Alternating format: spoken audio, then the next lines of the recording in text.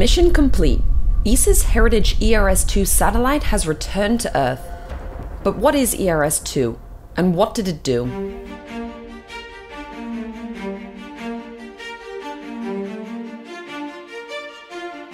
The European remote sensing satellites were crucial advancements in European Earth observation technology.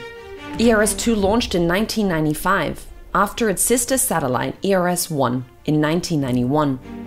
Together they played a pivotal role in monitoring Earth's land, oceans, and polar ice caps. The satellite was also essential in disaster management, offering critical insights during floods and earthquakes. At the time of launch, they were the most sophisticated Earth observation spacecraft ever developed in Europe. When ERS-2 launched, climate change was less understood than it is today. But the missions gave scientists the data that helped us to understand the impact humans have on our planet. ERS-2 data is still widely used today through ESA's Heritage Space Program, supporting thousands of scientific publications and enabling scientists to investigate and address key climate-related challenges. But what goes up must come down. Surpassing its planned lifetime of just 3 years, ERS-2 was retired from its duties in 2011. ESA used the last of its fuel, emptied its batteries, and lowered the satellite from its altitude of 785 kilometers to 573 kilometers.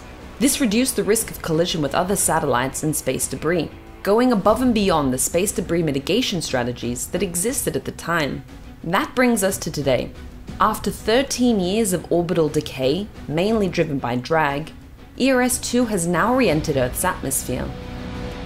At approximately 6:17 p.m. CET on the 21st of February, the satellite completed its atmospheric re-entry over the North Pacific Ocean between Hawaii and Alaska. ERS-2 is just one of many objects that regularly re-enter Earth's atmosphere.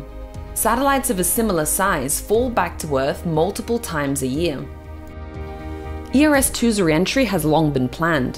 While it couldn't be controlled, ESA's Space Debris Office meticulously tracked the satellite's trajectory.